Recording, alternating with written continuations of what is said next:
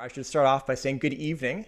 My name is Alex Gates, and I'm the Executive Director and Curator of the Canadian Automotive Museum in Oshawa, Ontario.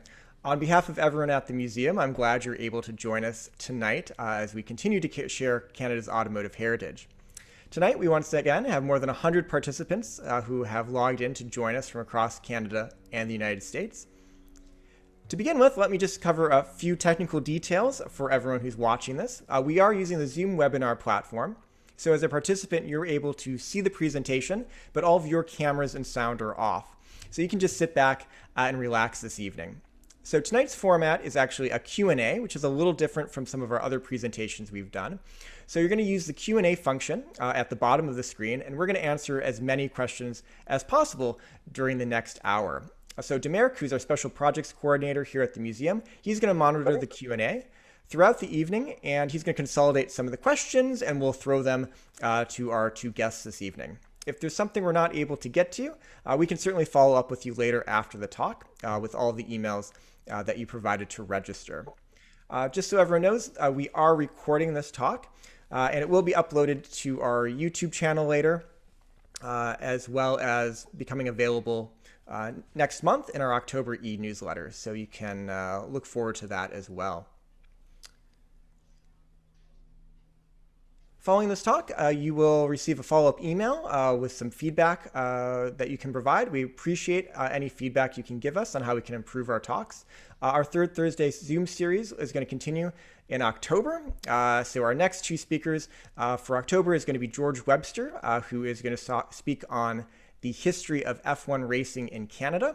And then in November, we're going to have a great speaker, Rudy Kroken, and he is going to talk about the first car to ever come to Canada in 1866, which is known as Father Belcourt's car.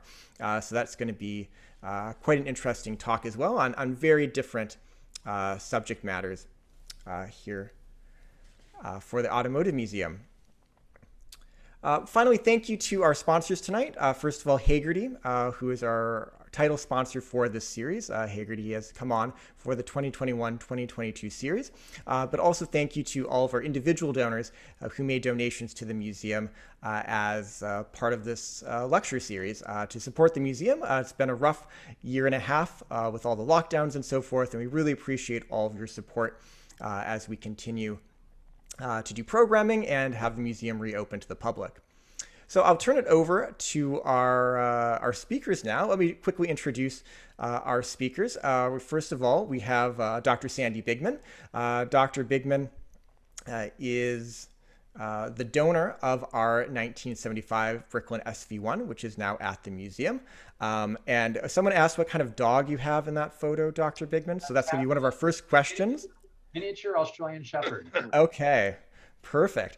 So Dr. Bigman is actually joining us from his dental office in California, where the weather's probably just as nice as it is here in Toronto these days. If we got you in January, it'd probably be a bit of a different story. So thank you so much for joining us. Dr. Bigman was the original purchaser of his 1975 Bricklin SV-1 and held on to it until February 2020 when it arrived at the Automotive Museum. And our extra special guest tonight is, of course, Malcolm Bricklin himself. I don't even know where to start sometimes with his biography here. Let's just flip through some of the photos really quick to remind us of some of the ventures that he's been involved in. So first being, and here's the glamour shot, the Fuji Rabbit. Bringing those to North America. I don't know if anyone, I wonder if anyone watching tonight joined in just to hear about the Fuji Rabbit. What do we have next, Dumaresq? Subaru 360 and Subaru of America. We got the Subaru, bringing Subaru to America as well. I saw one of these a few years ago at the auto show, and they are just fun little cars. And what else can we say about the Subaru Fast Track, the Bricklin Fast Track, one of the first fiberglass or plastic-bodied cars in North America? Very cool. Yeah, a lot of firsts here. Obviously, the Bricklin SV-1, which has made its way onto a Canadian postage stamp, as well as into our museum. Arguably the most famous Canadian-built car of all time. Sorry, Sam McLaughlin. I think the Bricklin has more name recognition nowadays. Anything else? The Yugo, you can't beat the Yugo as well. It's just so wild, the number of car brands, the recognizable car brands and stories and periods that Mr. Bricklin has been involved with, up to today as well. And here we have the latest project that he's working on, which we hope he will speak a little bit more about tonight, with Visionary Vehicles, working on electric cars. Maybe he's going to space soon as well. I don't know. We have a lot to cover tonight. I don't think so, but you never know with Malcolm Bricklin. Any other photos there, Dumaresq? I think that's everything we have for now, other than our final splash screen. But, well, you need to go find the Pininfarina Spider. I mean, the Pininfarina the Bertoni Pininfarina X19 and the Pininfarina Spider. Fair. Okay. Yes, that was on my list to include. I couldn't find the photos in time. I'm sorry. I'll see if we can. I'll call my son Mark and see if he has some, because he has storage all over the world. I keep nothing, and he keeps everything. I would like to point out, while we're talking photos, in the top left there, I believe that is you in that Yugo, sir. Well, I'll let you know.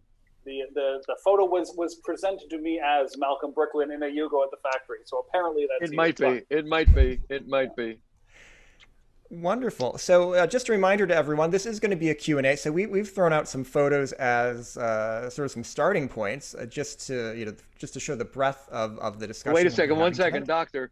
In the Yugo ad, the little kid in the front was that little boy that you saw up in Lake Tahoe. That one right there. Baby. That's Jonathan? That was a baby. He's now 45 years old. Unbelievable. Yeah. Would that be Jonathan Bricklin? That's Jonathan Bricklin. Oh. Starting us off with some good trivia. Very fun. So we've got some Actually, that was my already. girlfriend at the time. Behind him? Behind him was my girlfriend at the time. Excellent. Good thumbs up. Now, this is the real behind-the-scenes history right there. Absolutely. You're not going to see that on a Netflix, I have to tell you a funny story about the stamp and the coin they made. Mm-hmm. They both come from the post office. And they sent me a letter from the post office. And they told me they were making the Bricklin coin, and they showed me a picture of it, and they're making the Bricklin stamp. I thought they were calling me up to tell me how much royalty they were going to pay me. They announced that as many as I wanted to buy, they were going to pay for the postage. Because it was the post office, the Canadian post office. So we've got some questions coming in. Alan wants to know how much you were involved in sort of just the selecting the final designs for the Bricklin SV-1, more specifically the front, 100%. but design in general. 100%. I am not a designer and I am not an engineer, but I knew exactly what I wanted. And when Herb Grass kept drawing and playing with it, when he finally got to that, I said it was perfect. How many sort of rough concepts did the project go through? How many beta or alpha Bricklins didn't make it through the final design process? I probably looked at drawings. First, we made a car, Bruce Myers. Bruce Myers is famous for the Myers Manx. He invented the dune buggy in California. I met with him, and he actually built the first prototype. And that first prototype, which is called the Gray Ghost, looks pretty much like this car, but not. This is very professionally done. That was done quickly. And as somebody told me that I hired that knew what the heck cars were all about, he said there won't be one nut or bolt in your prototype that'll be in the real car. That gray car was the car that John DeLorean asked me if he could use to design his car. And if you see that car today, it looks very similar to the DeLorean. Interesting. Another Bricklin question. I feel like we're going to get a lot of those. Dimitri wants to know, what was your first meeting with Richard Hadfield like? Did you have to do much to sell him on the idea? Somebody of this car, told me, somebody wanted to introduce me and said that he's a great guy and he's going to really like what you're doing, and I am sure he is going to do whatever he can to get you here. I met with him. I liked him immediately. I mean, he was a very charming man. And he said very simply, Malcolm, if you can really do what you say, I want you here because my goal is to try to let people know where New Brunswick is, and we do more than cutting wood and fishing. He said, I want the publicity that we are out there. And this car, if you can produce it, will give me what I'm looking for. And so I liked him immediately, and I liked him ever since. He was a tremendous human being who really, really gave a damn for the province. He was a fabulous politician. And as I said, I wasn't happy with what his decision was when he made that decision, but I have nothing but the greatest respect for him and everything he did.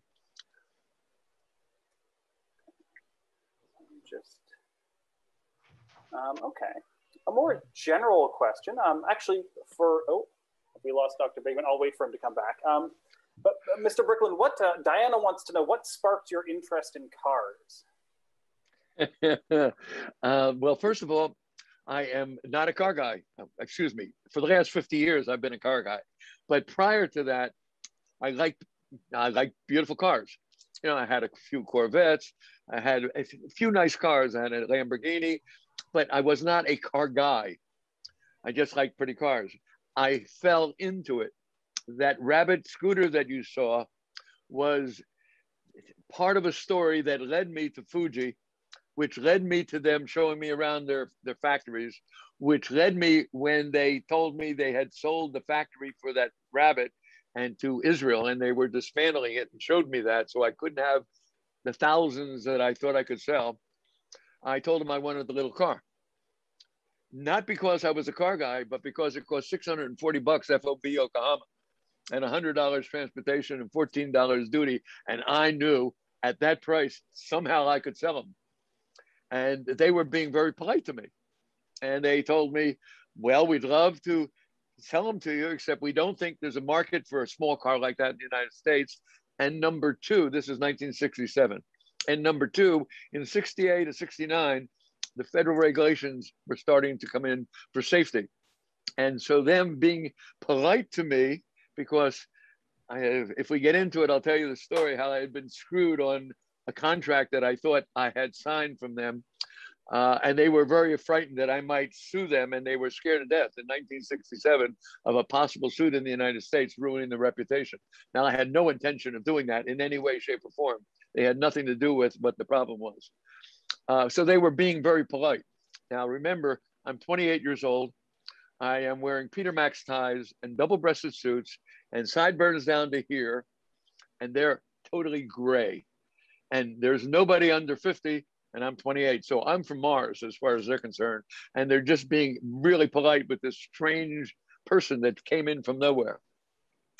So they told me, I'll tell you what, we'll give it to you. Give us $1.5 million so we can meet the regulations. And then you can have it, which is like saying, go screw yourself. So I went, okay, thank you very much. I wasn't going to give them $1.5 million. I mean, I didn't know what the car business was all about.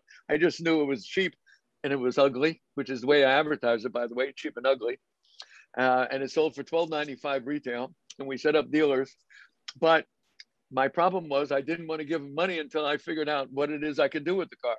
So I flew back to Washington, and I went into NHTSA, which is the highway safety organization, and I asked for the book on the safety rules.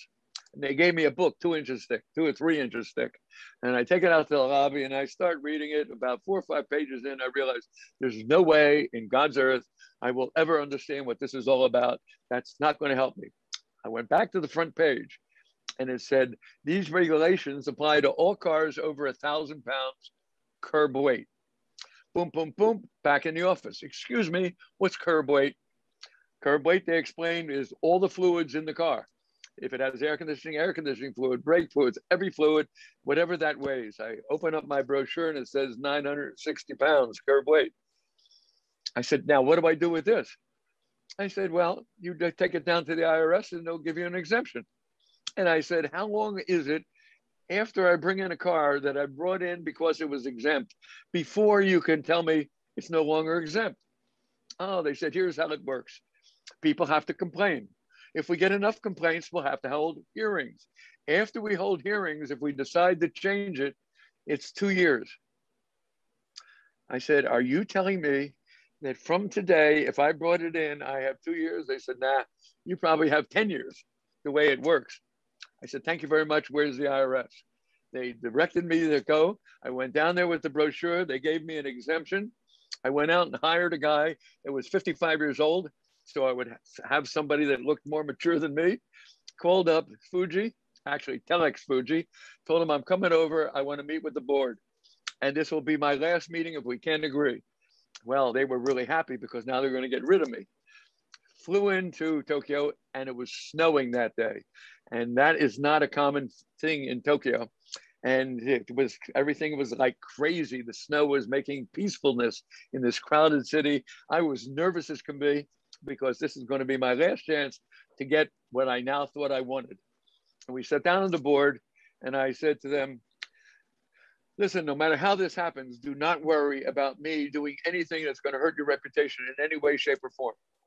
I appreciate all your help and you're being polite to me, and I can't thank you enough, but I have to tell you, so we don't waste any more time, I'm very powerful politically in the United States. And I said, I know you think I'm full of shit, so let's get down to it. If I can get the United States to give me an exemption so I can bring the car in without meeting any safety regulations, do I have a contract? They said, absolutely. I ripped out the piece of paper that was signed by the IRS, and Subaru of America was born. Great story. Thank you. Great story. We've actually got a question for Dr. Bigman. Emily would like to know the sort of story. Why did you decide to donate your Bricklin if it's clearly a car that means so much to you? Well, I owned my Bricklin since I was 18, and I used to work on them on the air door systems. So I knew everything about the car inside and out, and my car was redone by our technical guru, Terry Tanner. The car is acrylic, as you know, and there's not as many all acrylic cars. My car is absolutely perfect. If you go on Museum Quality Bricklin on YouTube, you'll see me giving you a tour of my Bricklin. And now that I'm in my 60s, you know, remember I've had this car since I was 18, I started thinking about, well, what if something happens to me? What's going to happen to the car? And I just didn't want it to go to some Joe Schmo. And believe it or not, when I spoke with Alex, he told me that the Canadian Automobile Museum does not have a Bricklin. There's a banner on the wall that says Bricklin. And I couldn't believe it. And after talking with Alex, I trusted what he wanted to do with the Bricklin. And I not only donated the Bricklin, but boxes of Brickline magazines, the Bricklin stamp, Bricklin coins, the book on the Bricklin with Malcolm's dad measuring a frame on the car. I mean, you've got 40 years of me collecting all the memorabilia I can possibly have. So my dream in the Canadian Automobile Museum would be to have that car on display, not tucked back somewhere, even on a turntable with cases with all the memorabilia that's around there, because it's the most popular car ever made in Canada. And it's the first safety sports car ever built. I love the car. That design is timeless. And to have my car signed by Malcolm and Herb Grassi on the carburetor cover and winning Best of Show, if you remember Malcolm in Massachusetts, you can't have a better car. And I wanted my car preserved, and I didn't want someone to run into the ground. And I felt that the museum was very open to taking care of the car correctly. And now that the border is open, I'm hoping to visit you all next year to make sure you adjust those air doors right and take care of that car. So whatever happens to me, I know that car will live on in perpetuity. That's the reason why I donated it. Oh, excellent. Thank you. And we should mention that when you were 18, we met in Lake Tahoe. Oh, that's correct. If all of you don't know, this was not my first Bricklin. I had the 81st one off the line that was safety green, and I'm in Northern California. So here I am driving my Bricklin as a hot 18-year-old in Lake Tahoe, and all of a sudden these girls like honking their horns and stopping me, and they go, wow, you have a Bricklin. And I go, oh, you know the car? Oh, sure. Would you like to meet Malcolm? And I go, what? Oh, Malcolm's my brother-in-law. And I said, are you kidding? So I followed them to a beautiful house on Lake Tahoe, and they go, let me go ahead and get Malcolm. They're just taking care of the baby. And the baby was Jonathan. Malcolm comes out and introduces himself, and it was the nicest person you can ever imagine. And here I am, an 18-year-old kid, and we're going over the car, and he actually signed a brochure, which the museum has in a framed, remember, Alex? It's a framed picture of the Bricklin brochure, and Malcolm wrote on it, Sandy, keep those Bricklins fixed and running. I enjoyed meeting you in Lake Tahoe, Malcolm Bricklin. And it's amazing that Malcolm remembers that after all these years, because I was 18 years old. I'm 63 now. And I remember that date. I didn't keep that. How many people do you think I met in Lake Tahoe driving a Bricklin, other than you? Maybe I was the only Zero. one. Zero. We're kind of in seclusion on the water there, buddy. So I wish I would have kept it, because I like that 360 engine. It's pretty powerful. And I don't know if everybody knows the story on that, but you got kind of screwed by American Motors on that car, you know, on the engine. I love the Windsor. The Windsor's great, but that 360, that 4-barrel, man, that car hauled. Yeah. Do you want to go into that a little bit more? I think many people watching don't realize the difference between, I believe, a 74 and a 75. There's the engine change. Yep. Yeah, this should be Malcolm should explain what he did. Okay. He was there. Yeah, well, that's a good story. Actually, it was not a good story for us at the time. We had made a deal with American Motors. They were going to sell us 1,000 engines. It was a 4-barrel. It was a 4-barrel. It was a great engine. It was a great engine, and we engineered it. And then we have to meet the 50,000-mile emission test, even though they're approved. And that's a real difficult test. You don't just drive 50,000 miles. You drive X amount of miles at this speed and X amount at that speed. And if anything should happen different than that in the whole 50,000 miles, you start over. So it was important. Everything's ready to go. We're a couple months, maybe 3 or 4 months away from production. And I get a call that American Motors called and they're not selling us the engines. I said, what are you talking about? We have a contract. I said, that's what we just got told. I said to my secretary, call up Lundberg, who was the president of American Motors, tell him I want to see him. And the guy said, my message back was, sorry, he's busy, he can't see you. I said, call him and tell him that I want to see him before I start aggravation, that he will wish he talked to me before I did. So he got back there, you got a half hour, kid, you know, I'll see you tomorrow. So I flew in, we took a couple of our people, we met him, he had a couple of people in his office, and he said, okay, listen, I'm busy, I don't want to get too far. What is it you want to talk about? I said, I want to talk about that you just screwed me. You have a contract with me, I spent my money doing it, I don't have enough money to go over and do it again and find another car after I've gotten everything ready for production, and I want those engines. He said, let me tell you a story. He said, I've been around a long time in this company, and I've been trying to sell cars for a long time, and it's not been easy. Now I can sell every car I build. So every engine I give you is a car I don't sell. So you think I'm going to give you any engines? I said, well, let me tell you what I'm going to do. You're pushing me out the window. I'm taking you and your tie, and we're both going out the window because I'm landing on you, which means if I walk out of this office and I don't have any engines, I'm going straight to Washington to talk about how the big three is putting me out of business. Now, I don't know what that's going to cause you, but I'll bet it's going to be a lot of trouble because I'm a poor little guy that put all my money together and you screwed me with this contract that you signed. I'm not sure how that's going to turn out, but I'm going to bet you're going to wish you sold me the engines. Who the hell do you think you are? And then told me in not nice language all the things he thought about it, and then said, okay, you got 700 engines, get the hell out of here, go find something else. I said, thank you so much. I'm sorry if I was impolite, but you actually had me by the throat. Get out of here. And they agreed to sell 700 engines. Now, I'm back in Livonia about a week later, and I'm sitting with Keith Crane, who's publisher of Automotive News. He's mad at me because we will not give anybody a story. The car wasn't really done, ready for introduction yet. I didn't want a story. And he had sent a photographer with a camera, and the guy came in and our guys took the camera and broke it. And he was pissed. Now, I didn't really know who Keith Crane was. I mean, I did with Subaru, but I didn't really give that much of a damn. And he's in the office and he says to me, listen, Malcolm, we can be friends or not. If we're friends, I can do you a lot of good. I said, I want you to do me a lot of good. And let's talk about when we're ready to talk about people. He says to me, why is Hal Sperlich out in the lobby? I said, who's Hal Sperlich? He said, he's Iacocca's right-hand man. No kidding. Keith, you got everything you want. You want a story, you got a story. I'm so sorry, but I can't call this meeting over now. And I pushed him out of the office. I go in, Hal, you came to see me? Yeah, come on in. Why are you here? Well, you know, I'm Iacocca's right-hand man. I said, yeah, Keith just told me. He said, Lee sent me down. He wanted to know if I could come down and talk to you and go see what you're doing, just to let him know what's happening. I said, absolutely, but I'm so glad you're here. I understand you got a 351 Windsor, and it's a Canadian, it's built in Canada. I need more Canadian content. Boy, it would really be good if I could have that and get rid of the American Motors motor that I have right now. He said, no problem. I'll handle it. That's how we got the Ford. Now it's not over. Now we are 1 month away from getting the engines, putting them in the cars, and having our introduction.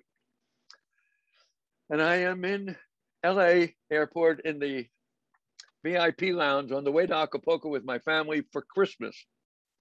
And I get a call from my secretary. Ford says they're not selling us engines. I said, I don't believe it. I do not believe it. And we had a contract, by the way. I call him up. He's not answering. I call Lee Iacocca. He's not answering. I call Henry Ford. He's not answering. So I left a not nice message on everybody's phone. And I get a call back from Al. Malcolm, what's your problem? I said, what's my problem? I'm ready to produce and you're now not selling me? Are you completely out of your mind? Let me tell you what my problem is. I'm on my way to Acapulco. If I don't hear back in the next 15 minutes that I got engines, I'm not going to Acapulco for my vacation. I'm going to Washington for my vacation. Hal, you don't want that. He says, I'll be right back to you. Called me back. He said, you got the engines. I said, what happened? He said, the lawyers said, why are we selling him engines? There's no win. If something happens, we're liable. And the amount of engines we're going to sell don't mean a thing to us. So for nothing that we gain, we have a possibility of loss. I said, you know, you're 100% correct. That is the truth. And of course, we do have insurance. But the truth also is that I've engineered your engine into our car and done the 50,000 mile test again. I need you to honor your contract. He said, don't worry about it. You got it. And we never had another problem with Ford.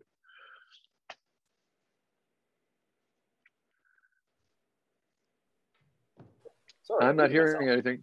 There we go.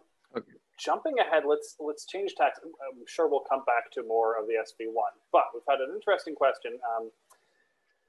What is your opinion on the big competitor in the electric vehicle market that you get into? How do you feel about Teslas, Hugh Nicholson? Tesla. Okay.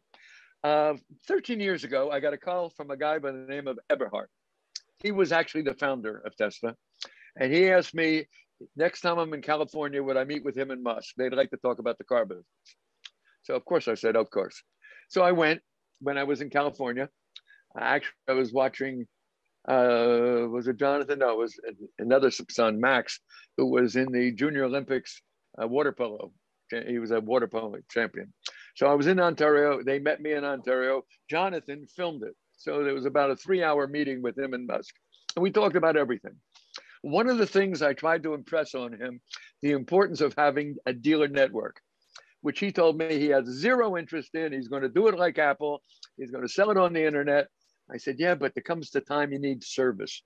And there's also states you're not going to be able to sell in because the dealers have applied laws in the states to keep the factories from putting them out of business. You're going to be caught in the same thing, which he is. There's states he cannot sell in.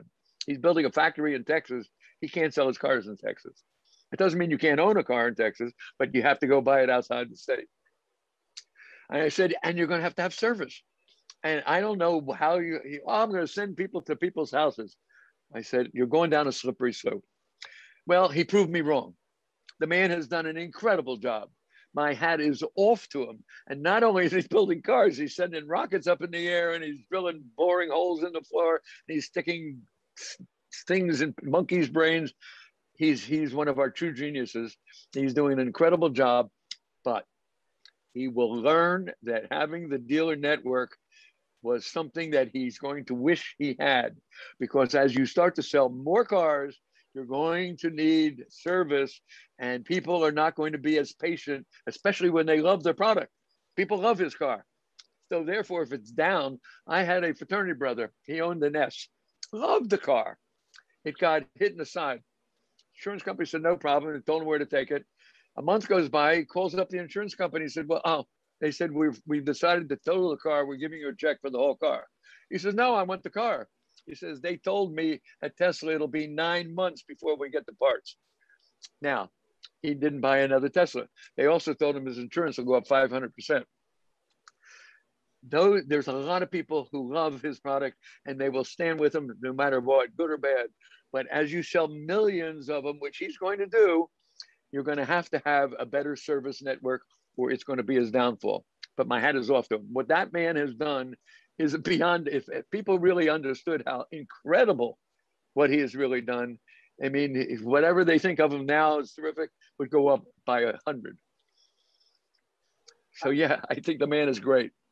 So just talking about sort of electric vehicles and modern motoring technology in general, what sort of, what do you think is, I don't want to say the next big thing in motoring, but what do you think sort of, what's sort of the dark horse of the automotive world? What do you think is going to come out of nowhere and take everybody by storm?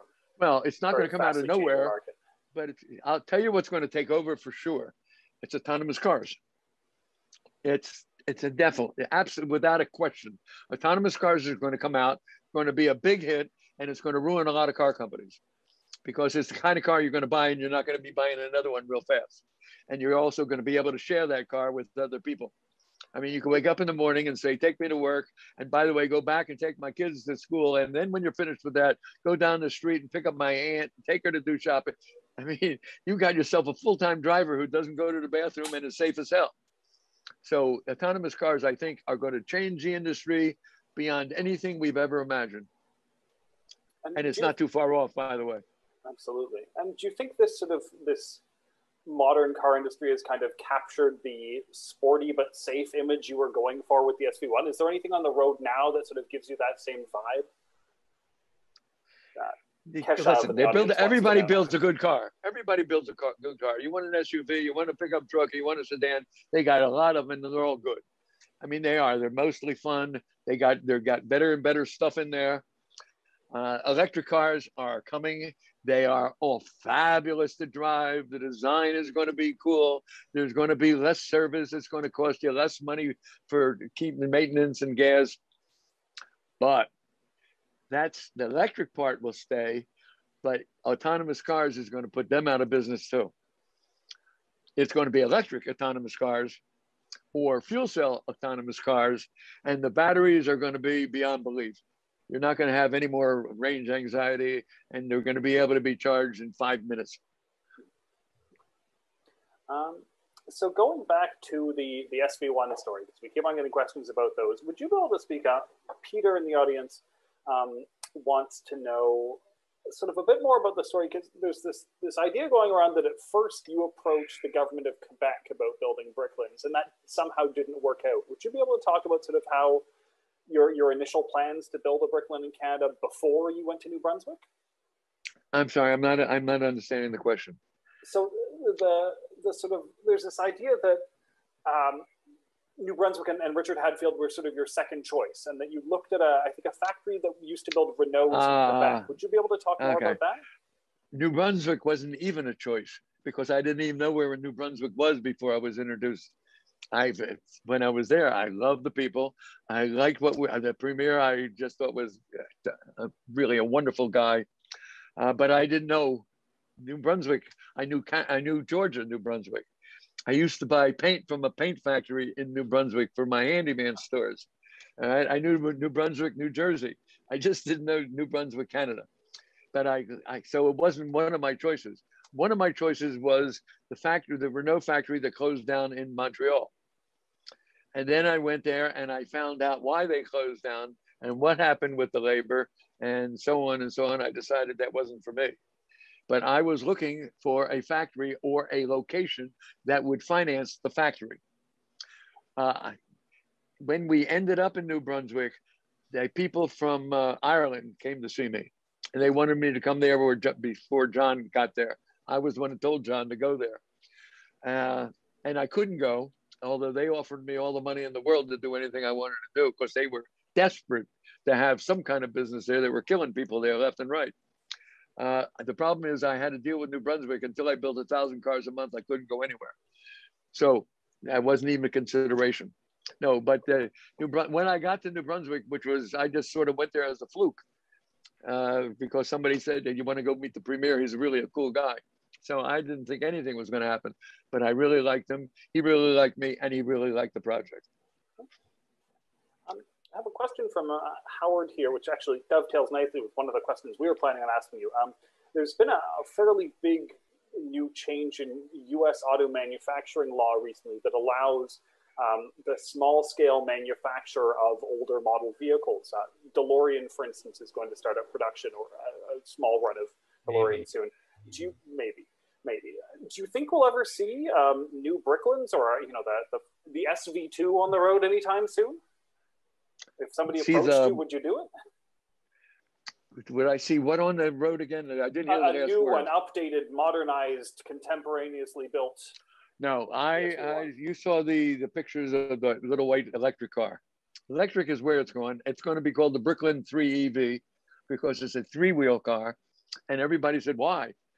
Because back in the 1990s, I met a man by the name of Malcolm Curry, Dr. Malcolm Curry. He was just retired as chairman of Hughes Aircraft. He was the one that did the EV1 for General Motors, the first electric mass-produced car. His team that he put together did it.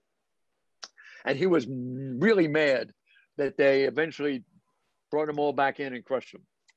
So he said, when he met me, come on, maybe we can figure out some way to get an electric car going. So we played for a year using all sorts of batteries from computers. And the problem was we got 30 or 40 miles if we took your car and changed it to electric.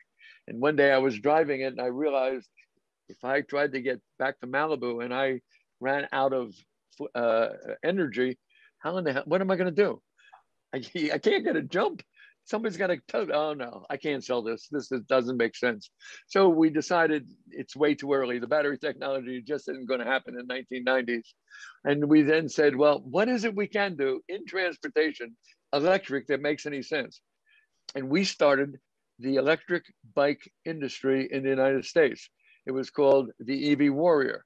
And it was designed by Design Work, which at the time was owned half by BMW. Now it's owned 100% by BMW. And they won all sorts of awards and everybody loved them. And I set up a whole dealer network and the dealers got the prestige. They were selling an electric vehicle, even though it was a bike. And there was, of course, one flaw in that. And what's the flaw? Everybody loved it. You got on it, you drove it, you pushed the button. Oh my God, this is the best thing in the world for $1,200. But none of the salesmen in the dealership wanted to sell it because they only made $50. And that was their up. So if somebody came in, I want a bicycle, everybody went, here, there's the bicycle, go drive it. If you like it, there, go to the desk over there and they'll sell it to you. It still sold, and they still liked it. There was another flaw. The people buying electric bicycles would drive them on the road, but they weren't bicycle people.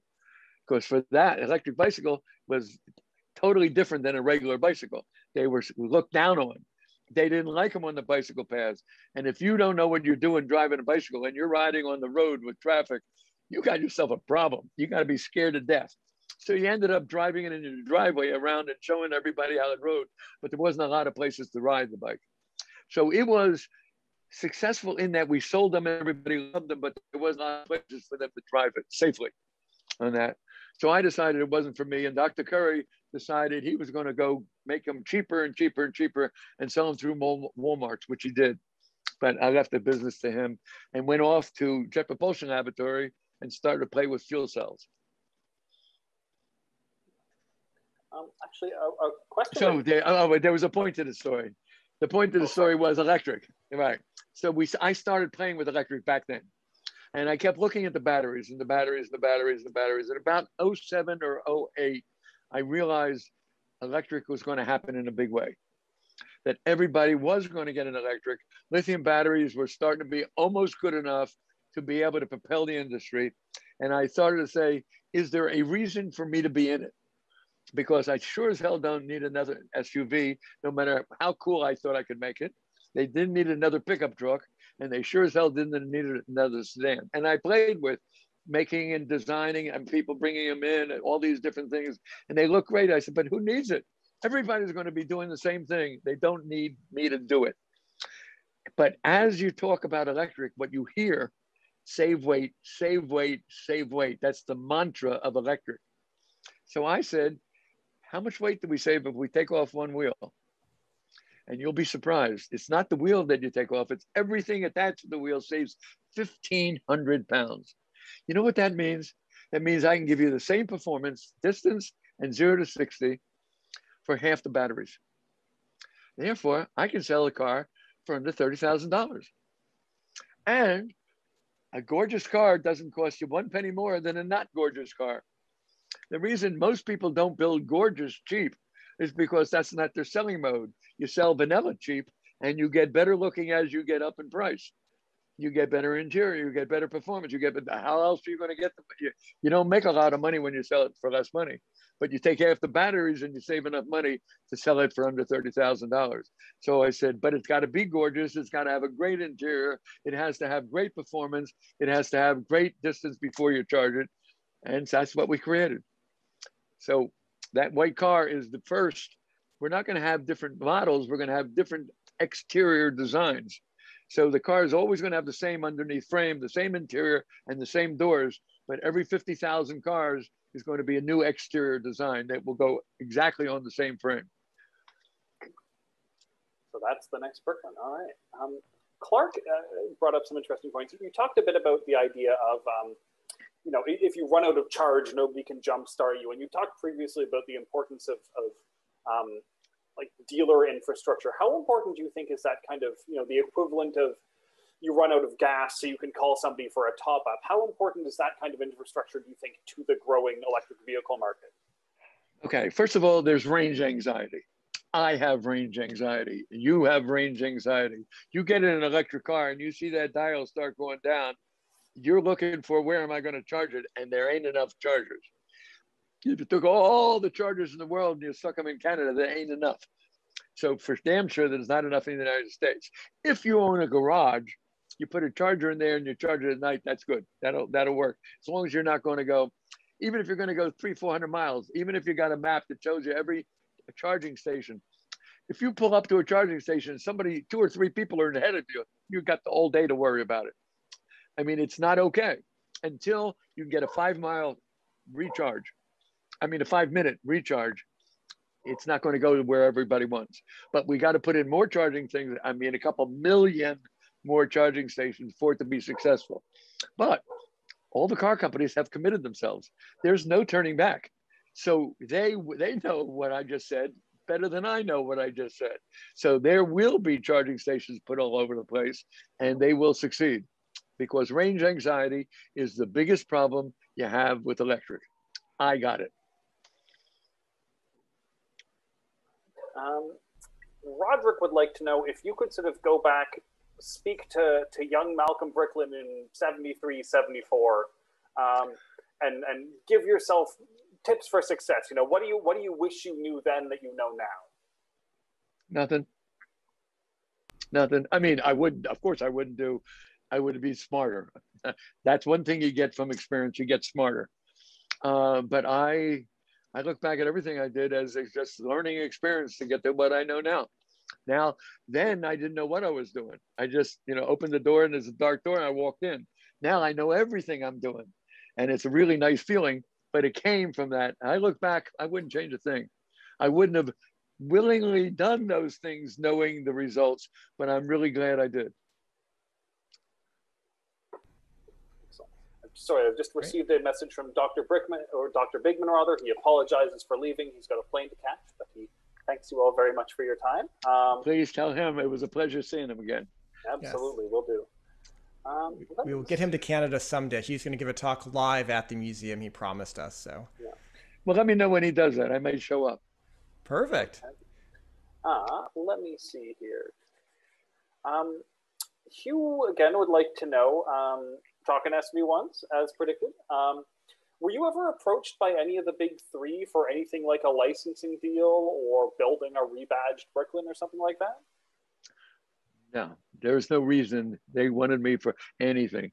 First of all, back in those days, they were extremely, I don't know what the exact right word is, but they were pretty full of themselves. And they thought they knew everything. And they did know a lot. And they didn't think that anybody had anything. We had a number of people who came to us from the auto industry who said, oh boy, what you're doing is really terrific. And, you know, go get nice going kid with a pat on the back. But no. But there is a story. Wait, there is a story. Before the car was being produced, you saw a thing in there called that little race car called Fast Track. That was made, that thing you saw there was actually a 360 underneath that. And what had happened was Consumer Report said, and we were selling 360s like they're going out of style. And they came out with a report on the front page, a Cadillac and a 360, and said it was a terrible car because it didn't have to meet the regulations. It snuck in under an exemption, which is true, but they made the car like it was really horrible, and it wasn't. But it doesn't matter. So somebody called me up and said, "Ed, did you see what Consumer Report said?" I said, "Who's Consumer Report?" That's how knowledgeable I was back then. And they said, "Oh, it's this, and if you're on the front page." I said, "What's the circulation?" They said 500,000. So I said, 500,000 people won't buy it. Who cares? They said, no, that's not what's going to happen. The banks are going to cancel the floor plan at the dealers because every bank reads it. And sure enough, that's what happened. Now I have cars coming in on ships. I got cars going into the parts going into the factory. They're all paid for letters of credit. I had to get rid of them. All right. I had to go back and get the bigger car. I didn't have the bigger car. So first I went back, I got the bigger car. That was a story for another time. But the end of that story was I had to get rid of the little car, and I had 3 boys at the time, and they played with Hot Wheels. And one day I came after looking at their Hot Wheels, after buying about 4 million of them, I went to the office. I said, "Get me a bulldozer." We had 20 acres in Pennsauken at the Subaru offices. And I told them to dig me a crazy little dirt track. And I called Curator out to make me a clock that would time 5 different cars going on the track at the same time. I charged $1. You got in the car and you drove around this thing in a Subaru, and you're up on the hill in the dirt, and you drove around and did it in 47 seconds, and you loved it. And the lines didn't stop. So I started putting them up around, because after a while you wreck the cars, and I was getting rid of them, and I was making money doing it. I'm in California, and I hired a guy by the name of Jack DeLorean, John's younger brother. And we're in California, and we open up a place near the racetrack, and on a Friday, and we're going to close at 10 o'clock. The crowds are so deep, they refuse to let us close. And we didn't close Saturday, and we didn't close Sunday. I mean, 24 hours a day, they would not let us close. They start ripping down things when we said, okay, enough. On Monday, they closed the Southern California school system because everybody was at the track. All right. Jack saw that. He said, "This is really great. How long are you going to keep on building these things?" I said, "As soon as I'm finished with the 360s, I'm out of this business." He said, "But this is terrific. Can I tell my brother John?" I said, "Be my guest." He said, "Can they copy it?" I said, "Be my guest. I don't own the idea. And they can have the clock. They can have it all when I'm finished getting rid of all my cars." John got together with Pencier, and they opened up Malibu Grand Prix, which was the same idea, but a cooler track. It was all paved and cool looking race cars on the thing. So I got to know John DeLorean, and I liked John DeLorean. I thought he was a really talented, charismatic guy. One day I get a call. "Malcolm, when's the next time you're going to be in Detroit?" I said, "I'm there every week." He said, "Do me a favor. Tell me when you're coming in. I'll pick you up." Picks me up in a stretch Chevrolet. And he says, "Would you mind if you took me over and you showed me what you're doing?" I said, "My pleasure." I said, "Most of the guys I hired from your Corvette guys." He said, "You'll probably know them." Take them over. And of course, he knew everybody. And he spent an hour talking and looking. We get back in the car. I said, "Okay, what is it you really wanted to talk about?" He said, "What would you say if I said I'll be your president?" I said, "Are you kidding me? I'd kiss your ass." "Are you kidding? You're terrific. I don't know what the hell I'm doing manufacturing. I know how to sell the cars, but I'm going to have to know what I'm doing manufacturing." "Yeah, absolutely. What does it take?" He said, "Well, if I leave General Motors," he said, "it's going to cost me $1.6 million." I said, "So you want me to buy you as a quarterback for $1.6 million?" I said, "Get your lawyer, come down to Philadelphia tomorrow. You're going to meet John Bunning, president of First Pennsylvania. I'm going to put up my Subaru stock. I'm going to get $1.6 million and give it to you." He said, "You're kidding that fast?" I said, "Are you ready to go?" He said, "Yep." Next day, he was there with his lawyer, met John. John Bunning said, "Malcolm, brilliant decision. John, welcome aboard. I'll give him the check when you're ready." I come home. I got John DeLorean. He's going to be my president. I am solved. My problems are solved. I get a call from him that night. Malcolm, John, my attorney and I were talking, and you know, we have to adjust that payment a little to be after taxes. So I thought for a minute or two. And I said, John, you know, it's not that much and you're worth it. But, you know, I think we're going to have a problem in the future of whose name is on the back of that car. And that is not open for negotiation. So I think let's not go forward. We didn't. Fast forward. Premier puts us out of business. I get a call from John. Next time you're in Detroit, let's have dinner. Have dinner. He said, I decided I'm going to build a car. I said, what a surprise. What's the name on the back of the car? So we talked about it and I told him, he said, what's your recommendation? I said, first hire everybody you saw in the shop that works for me. They all work for you. They're really experienced in a startup. They'll be good for you. I said, good, it's a good idea. I said, number two, the gull-wing doors, that seemed to be the problem that we were having to fix. Do it.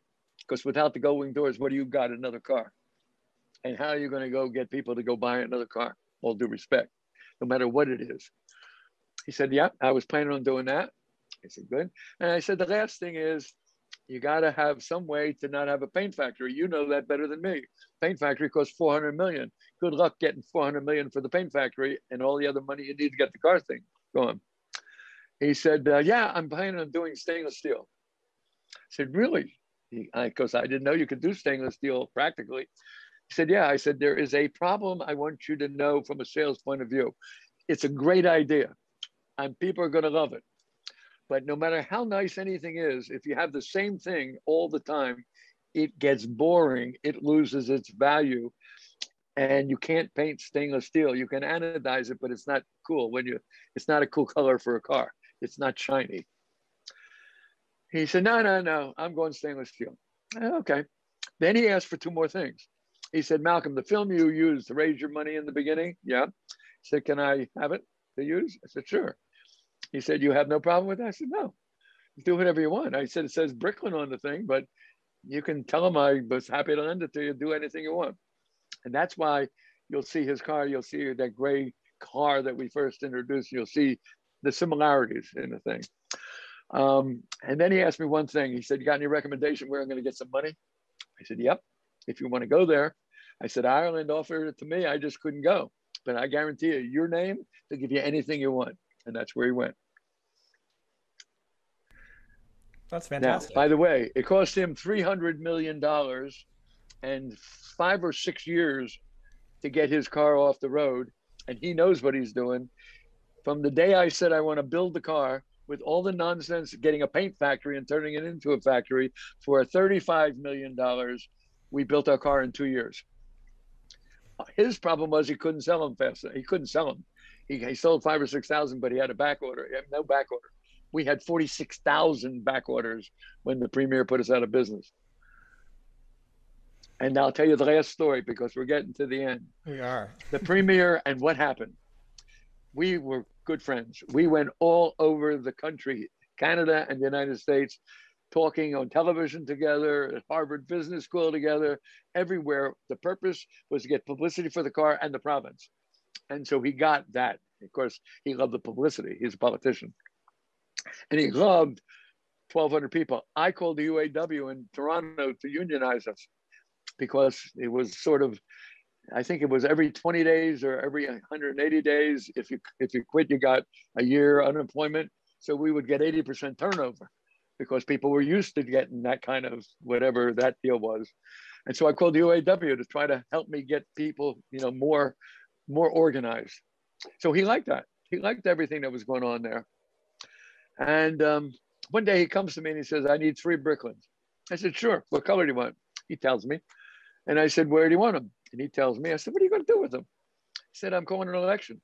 The first car is going to come and it's going to get a crowd. The second car is coming with my mother in it. The third car is coming with me in it. And that's how I'm going to run my election, based on what I've done by bringing the Bricklin here and bringing the notoriety to the province. At the day after the election, front page of all the New Brunswick papers, all the papers around Canada, actually, Premier wins the Bricklin election. has a picture of the Bricklin, a cartoon drawing of the Bricklin with him flying out of the top with the Superman S on his thing. And I'm saying, ha, ha, ha, boy, do I have this thing locked, the Bricklin election, da, da, da, da, da. Well, 2 months later, he comes in the door and he says, I'm closing it down. Now, this is, by the way, we're good friends. So I said, well, that's one of the worst jokes I heard. He said, it's not a joke, Malcolm. I said, now, why would you do that exactly? You got 1,200 people making really good money. You got publicity up the kazoo. The cars are getting fixed and tuned so that all the little problems are getting fixed. And I got 46,000 back orders. Why would you do that? He said, let me tell you unintended consequences. After I won the Bricklin election, every day when I go out to talk to the press, there are 2 things they're willing to talk to me about. How's Malcolm and how's the car? They don't want to hear anything else out of my mouth. So I am stuck with what I used to win the election is now going to follow me for the rest of my career. So here's what I'm doing. I'm closing you down. I'm going to get a lot of abuse.